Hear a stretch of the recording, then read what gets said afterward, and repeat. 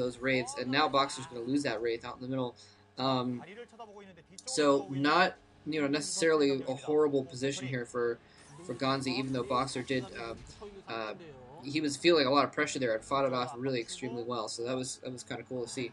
But both players just getting a bunch of factories up now and just trying to get their macro on.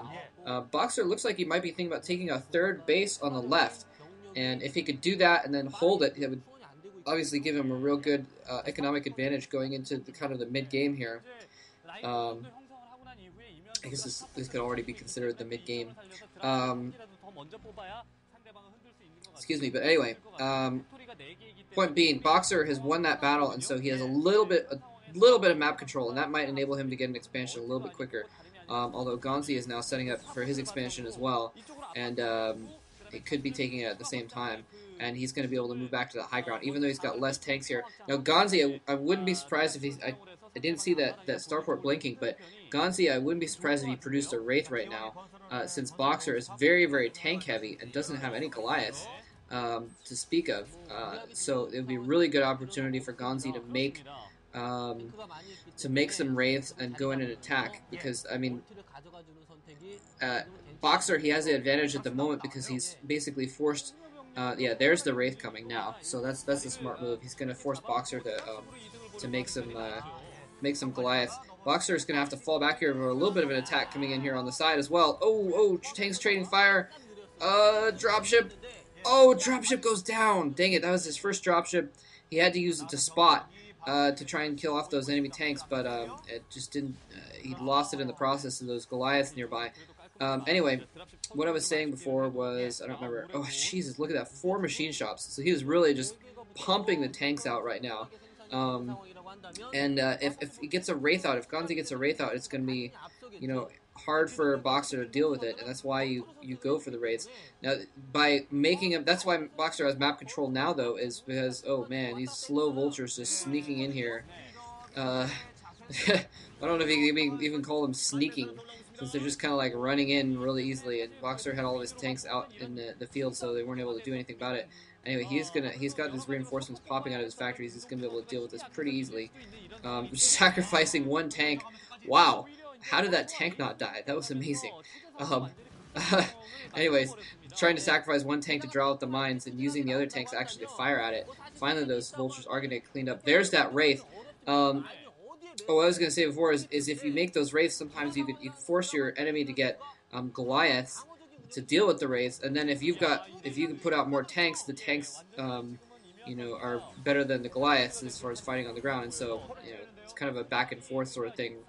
Wraiths versus Goliaths versus tanks, kind of rock paper scissors almost. Anyways, oh nice. I was just gonna say he needs to get some Goliaths out, otherwise he's gonna start losing tanks here. He does get the Goliaths out just in time. And nicely done on his part. But Ganzi is doing a really good job of attacking on kind of more than one front at a time, kind of going to the left, going to the right, going to the left, going to the right, and keeping Boxer a little bit off guard. And Boxer, he might lose this dropship. Oh no, he is going to lose the dropship. Oh man, and Wraith's now running around in his main base as well, losing a tank. This is not looking good for Boxer at all. He has a little bit of superiority on the ground in this middle attack here, but Ganzi has a little bit better of an arc, and Boxer moving into the arc loses a lot of tanks. Horrible for Boxer. He now looks like oh man, he's really behind at this point actually. He's really kind of almost contained in his base. These Wraiths are just doing a really good job of eating away at Boxer's forces and really just keeping him off guard. And he's having to send out a couple SCVs to distract while he moves his tanks out and clears out this containment. So he is going to clear out this contain, but not before he loses a lot of stuff. And he just hasn't been able to produce the Goliath. I don't know what happened to his Goliaths that he had before. I guess they died to those tanks out in the middle. But he hasn't been able to have enough Goliaths everywhere to keep these Wraiths away. And he's just been losing tanks left and right due to those Wraiths. And, or the Wraiths damaging the tanks to the point that the enemy tanks can kill them quickly, or more quickly, rather. So things not looking good for Boxer here. And again, this is game 2 after Ganzi winning the first game. So if Boxer does lose this game, he's going to be out of the tournament, and it will be very disappointing for all, especially since Ganzi, not really that good of a player. We're probably not... gonna see anything too spectacular from him in, you know, the MST or anything like that, unfortunately. But anyway, more vultures coming in here. Looks like they, I didn't, I actually wasn't paying attention. I didn't see if they were dropped or if they just ran in there. It looks like they were probably dropped. It's hard to tell. But trying to Ganzi trying to snipe the dropship, but Boxer says no, not this time. And manages to chase away with a couple Goliaths here. Now Boxer, oh no, he loses a dropship again.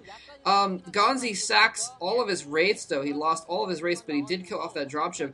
Unfortunately, I think that was probably a better move for Ganzi, because in this sort of a situation,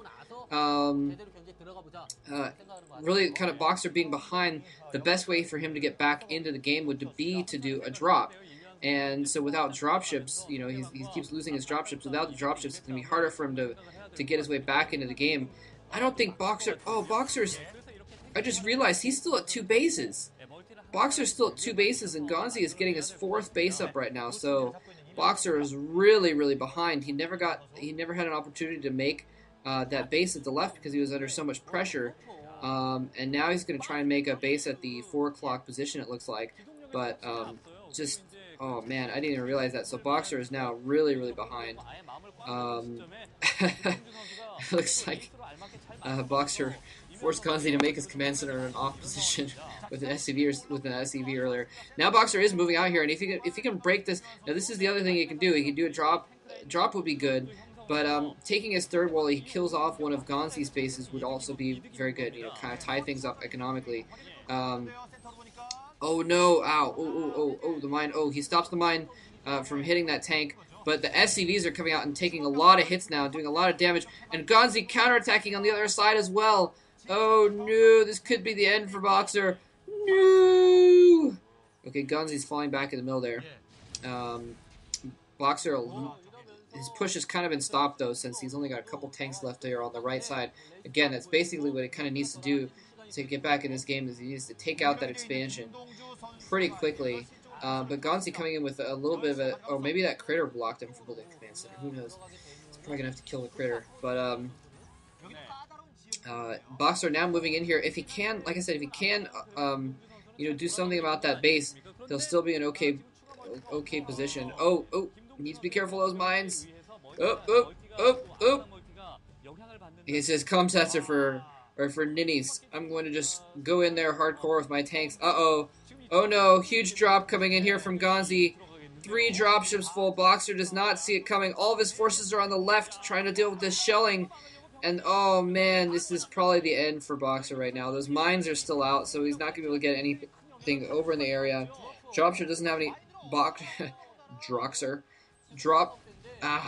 Boxer does not have any dropships, so it's going to be really difficult for him to reinforce this position.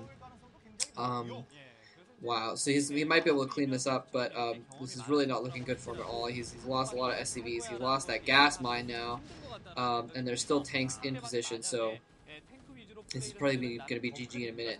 So unfortunately, Boxer is going to be eliminated from the finals. So sad to see him get all the way to the finals and then have him eliminated from the offline prelims here. More dropships coming in just to seal the deal. Yeah, so that should be the finish right there.